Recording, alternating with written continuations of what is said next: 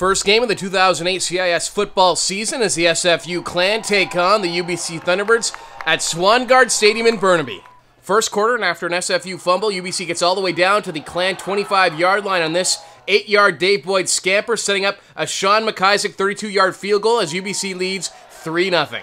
Second quarter, an Austrian quarterback, Bernd Dietrich, getting his first start at the helm of the Clan and gets his first touchdown pass here at the end of this 41-yard touchdown strike to Jeff Biles. The Clan leads 7-3. Dietrich on fire in the first half. Here on play action, drops back and finds Spencer Watt, and Watt, the speedy receiver, transfer from Minot State, gets all the way down to the 5-yard line, setting up Das Boot. No, it's Das touchdown as the Austrian connection, Dietrich to Dan Stancil, and Stancil, he's so hot right now, and the Clan up 14-3. But T-Bird pivot Mark McVeigh wants to keep his team in the game, takes the hit, dumps it off to Kevin Kraft. Kraft setting up the next play as McVeigh back to pass, finds Blaine Kruger in the end zone behind coverage. Kruger with the great catch, and at the half, it's 14-10 for the Clan. Third quarter, UBC deep in their own end. McVeigh back to pass and finds Aaron Kawakami. No, it's Aaron Kawakami. He's got the interception and takes it all the way down to the UBC 15. SFU can't punch it in, but Ruben Hotmer converts on the field goal, and SFU has a lead heading into the fourth quarter, 17-10.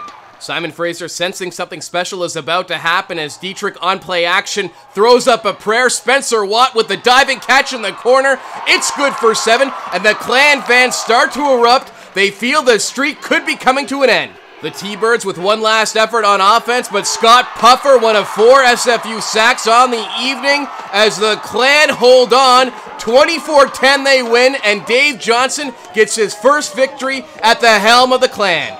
Hey, our kids have worked hard, and this is all about the players. I mean, I don't think his coaches screwed them up today, so that was nice. And like I told you, they've been working since November. In the weight room and on their speed training. It's a good day. Oh, yeah. Oh, God. I don't know what to say. They're like Spencer Watt in the end zone. It was an amazing catch, like diving for the ball. Same with Jeffrey Biles. He's amazing. But all my receivers are great. I'm so thankful to have them in my team. It's awesome. I don't know. We just came out to show everybody that we could get a W, and yeah.